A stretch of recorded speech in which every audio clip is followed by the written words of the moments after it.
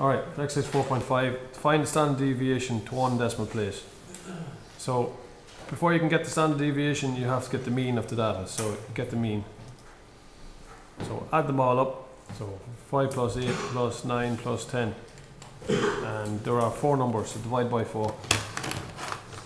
So, 32 divided by 4 is 8. So the mean is 8. Right, so what we need to do next is, in brackets, we take the first number, 5, minus the mean, the average. 5 minus the average, squared, plus 8 minus the average, or the mean, squared, plus 9 minus the mean, squared, plus 10 minus the mean, squared. And divide by, there are 4 numbers. So 5 minus 8, minus 3, 8 minus 8, 0, 9 minus 8, 1,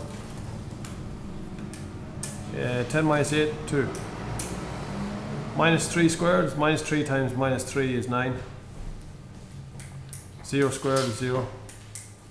1 squared is 1 times 1, not 1 times 2. 1 times 1 is 1, and 2 times 2 is 4. Add them all up. 9 and 1 is 10, and 4 is 14. So 14 over 4. 14 over 4. So 14 over 4 is 7. Alright, and to get the SD standard deviation, which I should have wrote there, to get the standard deviation, you get the square root of 7. The last step. Square root of 7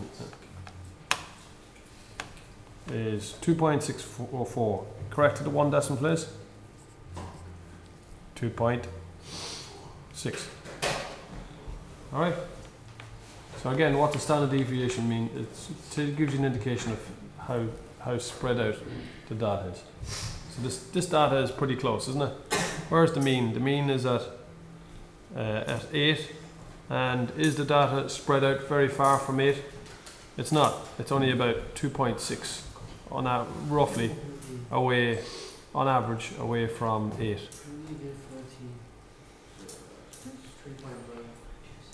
Huh?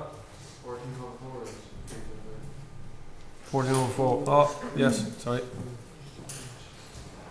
That's 3.5. Square root of 3.5.